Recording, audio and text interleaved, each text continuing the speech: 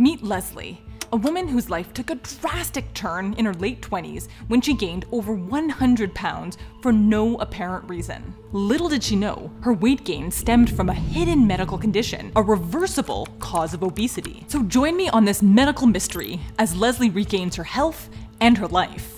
Leslie grew up in the United States, and like the rest of her family, she'd always been a bit heavier. But it wasn't until her late 20s that she really noticed her weight getting out of control. At first, she rationalized it, saying it was because of culinary school, and then because of her first pregnancy. But the weight just steadily piled on, until she could barely recognize herself when she looked in the mirror. It became pretty obvious that the weight gain was not due to either one of them, and it was getting so bad and coming on so fast that I was getting to a point that I did not recognize myself. I recognized my eyes, but the rest of me just looking so strange. I was starting to run into things, doorways and countertops. Now I'm running into the wall. Now I'm knocking something off the counter. That was very strange to live through and to experience. Leslie withdrew into the home, rarely going out or socializing at all. She became increasingly anxious and irritable, and she was exhausted. But she kept waking up at 3 a.m. every morning and couldn't get back to sleep. So she went to her family doctor. He noted her weight gain, found that she now had high blood pressure, and a blood test confirmed new diabetes. So things were really piling on at this point. So he prescribed the medicines for the diabetes and the blood pressure. He gave me a copy of the Mediterranean diet, but I could just tell, he could tell that there was something else going on. And he was a good partner as far as he could be.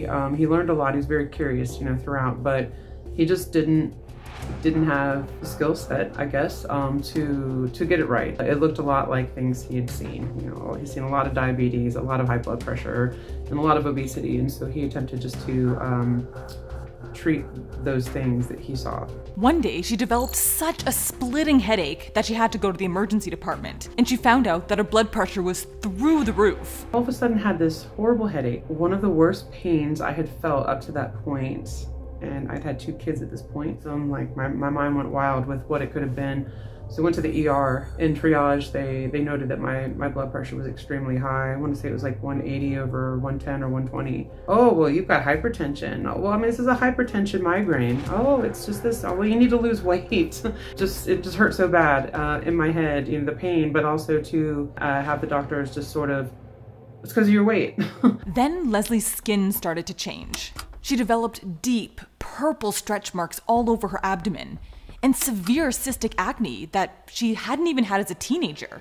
It became so bad that she went to her family doctor complaining of shoulder pain, only to find out that she had a severely infected skin abscess on the back of her shoulder. Next, to Leslie's horror, her hair started changing. First, her eyebrows became noticeably darker and bushier, and then she developed some dark hairs on the top of her lip for the first time ever. Her hair was thinning so fast that she became terrified to even brush it. Like so many of us, Leslie's long hair was part of her identity, and one of the last things that felt like her was disappearing quickly. And through all of this, Leslie's mood just plummeted. She became irritable, paranoid, and depressed. So unfortunately, with all of these symptoms also came pretty intense anger, more accurately categorized as rage sometimes. Really a difficult balance because, you want to isolate and you just want to kind of be by yourself, but at the same time, you don't want to be lonely and you don't want to be left by yourself. Of course, this was also the time that her best friend was getting married. So at the height of her weight gain, Leslie put on a bridesmaid's dress, hid her depression behind a big smile, and walked down the aisle. A few months later, one of Leslie's friends came to visit. So she parked, she got out of the car, she started to walk up to me, and then when we made eye contact, she just sort of stopped. And she was like, "Girl, what? Let's talk." And turned out she had just had thyroid cancer surgery. She still had a kind of a fresh scar, and she had a friend that had PCOS who had just recently been diagnosed. She was convinced Leslie must have undiagnosed polycystic ovarian syndrome. That's what got it in my head, need to go to the gynecologist. So Leslie made an appointment with a gynecologist who ran a whole bunch of tests and told her that she did not have PCOS, but that she was concerned she may have a different hormone problem. My doctor called me when she got the test results and said, "This is not PCOS. this is something pointing to the brain. Please immediately go and make an appointment with an endocrinologist. So Leslie was referred to an endocrinologist who ran more tests and confirmed that she had high cortisol levels. Now, cortisol is a hormone that plays a crucial role in your body's response to stress. It regulates your metabolism, immune response, blood pressure, and sleep.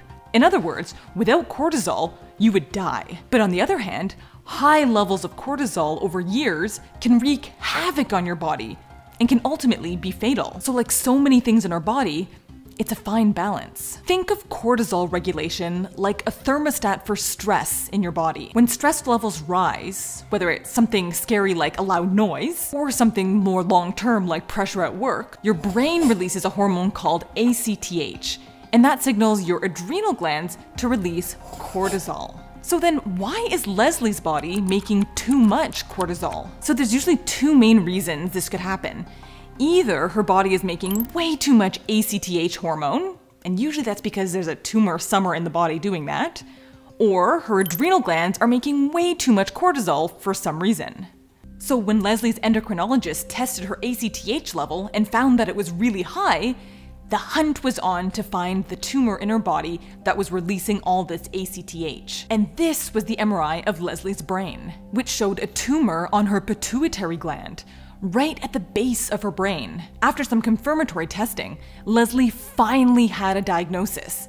She has Cushing's disease, a condition where a brain tumor causes high cortisol levels, and it explains all of her symptoms. One of the things I found when I was searching for information about Cushing's after I got my diagnosis was the Mayo Clinic's page. It's a basic info page about Cushing's, but there was a drawing of a person's body and it looked just like me. Come to find out, a lot of patients come across that. It's a pretty popular page and they have that exact same response. That's me. Leslie's doctors explained that the next step was brain surgery. Remove the tumor, remove the problem. Sounds straightforward, right?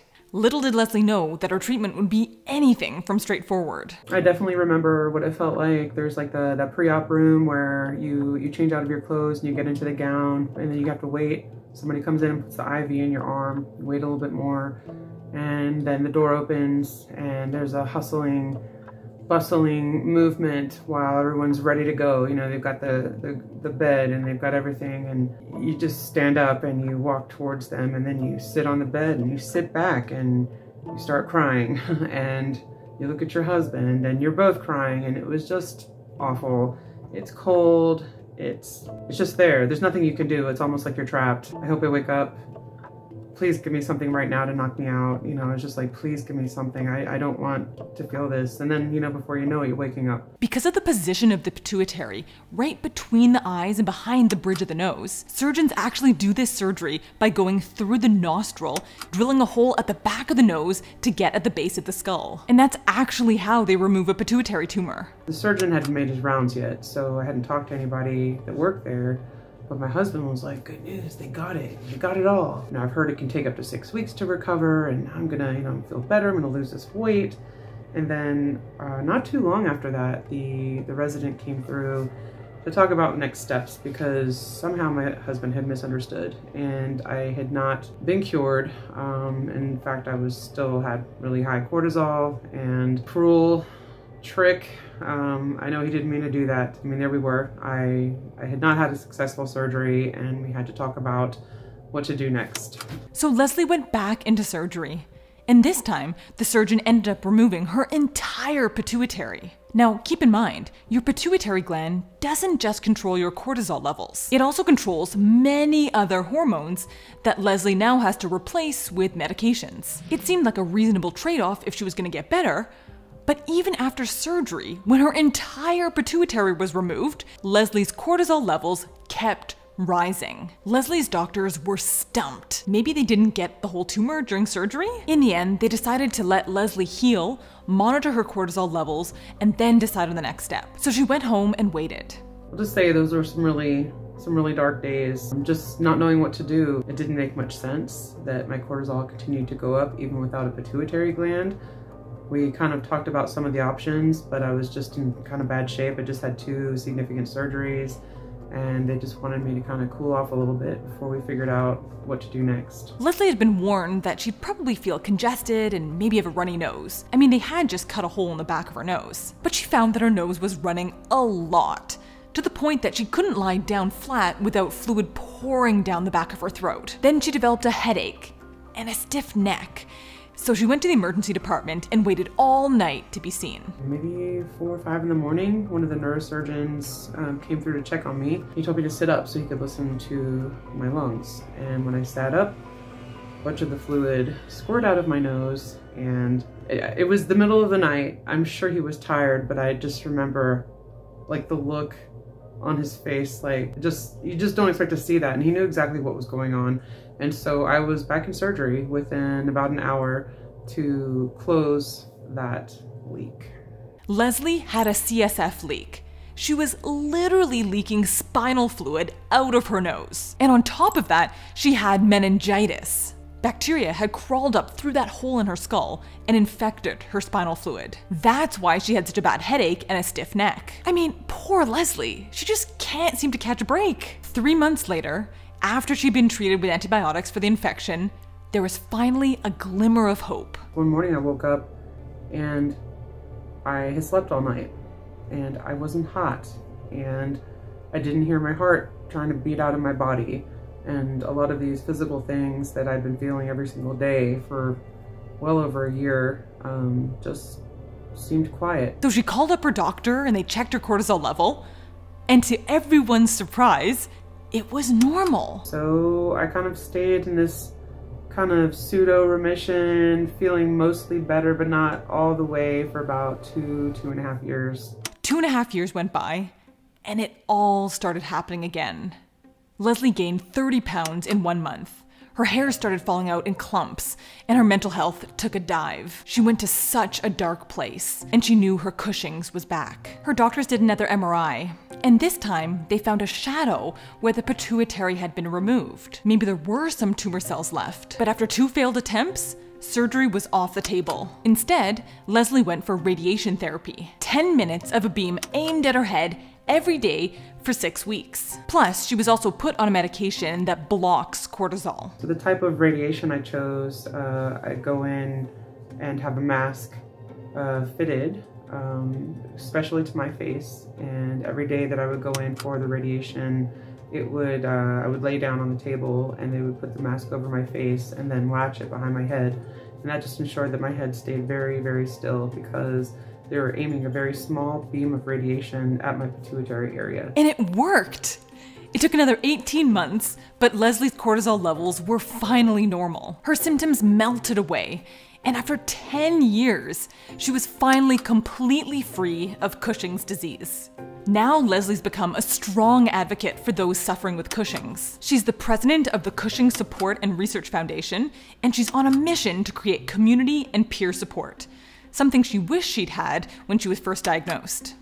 I don't know why I didn't find CSRF. I looked online, I looked at lots of things on the internet, but I never found it. And so I wish for something like that, just to have had that connection immediately. Sometimes we'll get a call from someone that just got the diagnosis, or they're pretty sure they had it, they're in the testing, and I'm like, wow, like what if I had found it then, and I could have made that phone call and just been supported through all the rest of it and had somebody to give me the good advice to know what really happens afterwards, to what really to be prepared for. And I probably would have just tried to be even more gentle with myself, to not push myself to try to, make up for what felt like a huge failure. I couldn't be a mom, I couldn't be what I needed, the roles that I had always played for my family, just couldn't be that anymore. And it felt really terrible.